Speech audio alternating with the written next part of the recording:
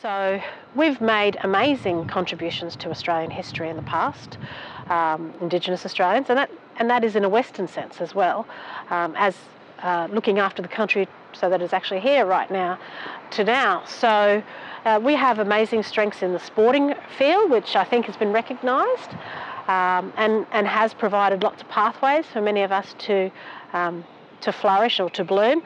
However, we also have very strong inherent capacities in the arts and the cultural industries, in the tourism industries, in the broadcasting industry.